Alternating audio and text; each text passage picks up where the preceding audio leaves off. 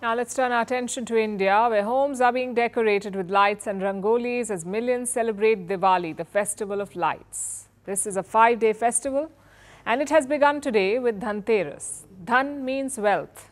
Dhanteras is a festival of prosperity and abundance, so it is considered auspicious for making purchases. If you're in India, you will find shops jammed with people who are buying gold, silver and other valuables. And while this is common practice, there is more to Dhanteras than just the pursuit of material wealth. You see, Dhanteras coincides with Dhanvantari Jayanti. According to Hindu mythology, Dhanvantari is the god of medicine, the god associated with Ayurveda. He represents healing and well-being. And today, on the occasion of Dhanvantari Jayanti, health is also celebrated as a form of true wealth. On this occasion, Prime Minister Modi extended his greetings, saying that a nation's progress accelerates when its citizens are healthier. And this is true, not just for India, but for any country. We already know that when a nation's economy improves, the health of its citizens improve. But it may be less obvious that the opposite is also true. And the logic is quite simple here. The healthier the citizens, the more effective the workforce. So healthy people create economic health. By how much? As much as 50%.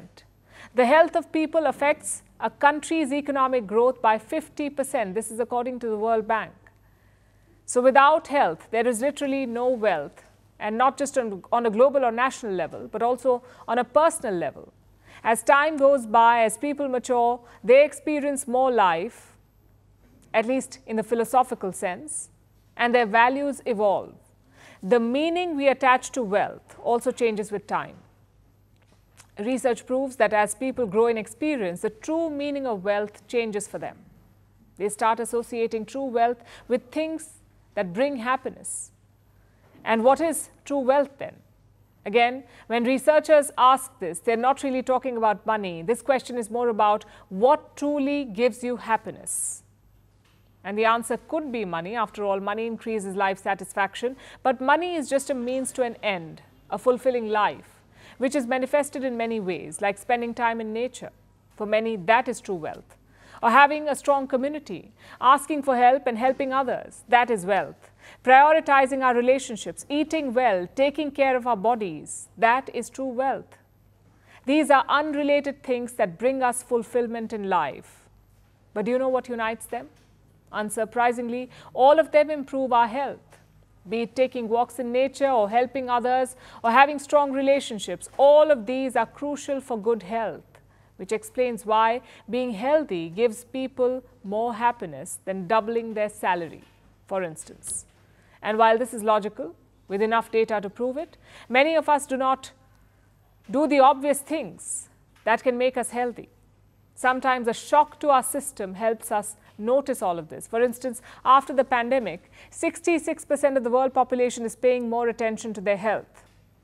40% people are apparently managing their well-being better by saving money for a rainy day, eating well and exercising regularly.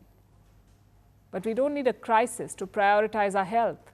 So this week, amid the festivities, let's recommit to healthy habits and make choices, financial and otherwise, life choices that help rather than hurt us.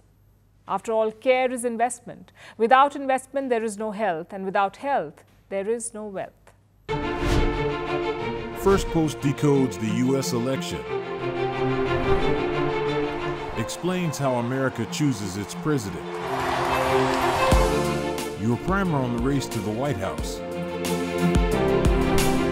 everything you need to know about how America votes and its global implications. U.S. Election Explained, every Monday and Thursday only on Firstpost.